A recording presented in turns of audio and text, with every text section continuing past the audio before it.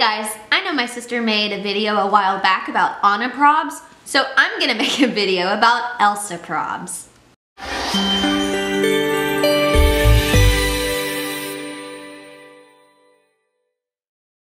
So first I want to start off with everybody always thinking that I'm mean.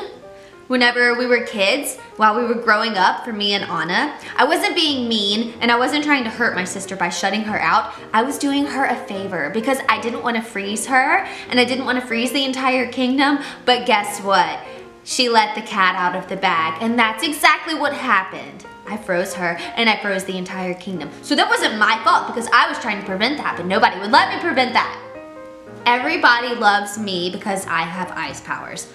And that is a problem because there's so much other things that go on in Frozen in the movie besides me having ice powers, like Anna and Anna risking her life to come save me and try to get me back and try to save Arendelle. What about that? Why does Anna not get that recognition? I don't need the recognition just because I'm blonde and I have ice powers. Another thing, everybody always asks me why when we were little did I hurt my sister?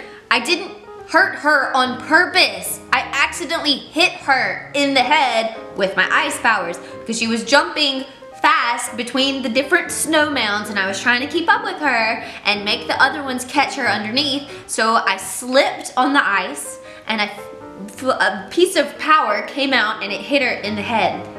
I didn't do it on purpose. Makes me mad when people think I did it on purpose. It was an accident. Another thing that always happens is a lot of people tell me how skinny I am. And they always tell me that I need to eat a sandwich. Okay, well, if I'm gonna eat my sandwich, I'll probably eat your sandwich too, because I like sandwiches. And so does Anna.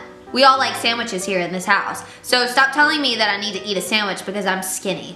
I'm fine. I eat perfectly fine. But I also work out because I'm very motivated and I try to keep up with myself. So stop telling me to eat a sandwich. Everybody also loves me. I'm their favorite. But let's think about how long I was actually in the movie for.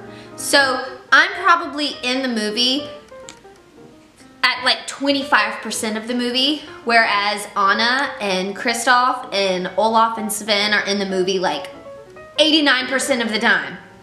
And I just have like 25% of it. Not even 25%, like 17% I'm in the movie. Why are you so obsessed with me? So I have another one. So Anna gets a guy at the end. She gets Kristoff. They fall in love and they're still together to this day. Or whatever, I don't know.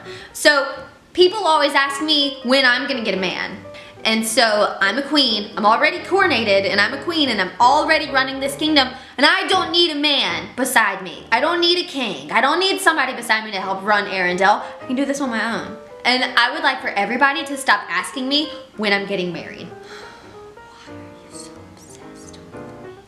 So, I'm sure you guys have seen all of the toys and all of the dolls and Barbies and everything that's come out of me. And I know that this is my most famous dress, but I like other colors too. Like when I got my Frozen Fever dress, that is my absolute favorite colors, the turquoise with the pink. It's my favorite. But I also like green, and I like oranges and pinks and reds, and I like other colors. So why can't I have variations of other colors? Why can't I have a dress in a different color? Could you imagine this in pink?